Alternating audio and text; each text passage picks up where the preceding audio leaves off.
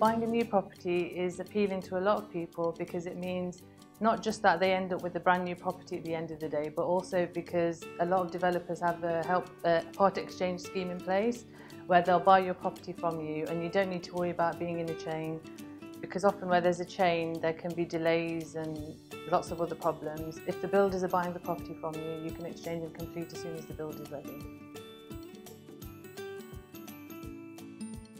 Before you make a decision about which development to buy your property on, it's always a good idea to get as much information about the development before you've made your decision. Speak to the neighbours. They're the best people to speak to, who can give you information. They'll already have moved into the property. They'll be able to give you information about the developers, how they dealt with any snagging issues, and also give you information about the area if that's what you need before you make a decision. Often the cost advertised for the property isn't the final cost you'll end up paying, so make sure you check with the developers to see exactly how much you'll be paying. Sometimes there's additional costs added for things like connection to utilities, white goods, flooring, etc. So make sure you've got the final cost so you're working towards your budget.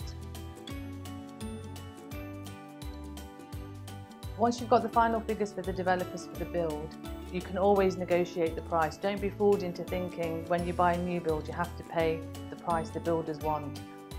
Once you've got the final price, speak to the developers. Whether they're willing to negotiate or not will depend on how long the property's been on the market, whether there's any other buyers interested, also the general state of the property market at the time. But always negotiate. If you don't ask, you don't get.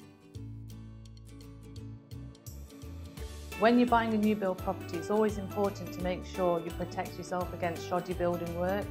If you can, ask the developers for a full specification plan of the building.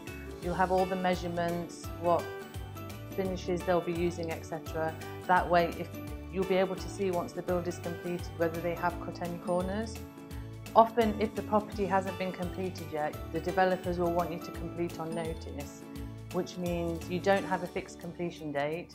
Once the build is complete, the developer solicitors will serve notice and give you, say, 10 days to complete the transaction. Sometimes the builds can be delayed just because of the nature of the work they're doing. So it's a good idea to see whether you can negotiate a long stop date with the developers, which means if completion doesn't take place by a certain time, you can withdraw from the contract and your deposit or anything else you paid will be refunded to you. There's different types of warranties available for new build properties. The most common one is a 10-year structural warranty known as an NHBC or something similar to that. There are other warranties available as well, such as architect certificates, where the cover is slightly more limited and for a lesser period of time. If you're buying the property with a mortgage, you do need to check with your lender to see whether they'll accept the warranty that's being offered to you by the developers.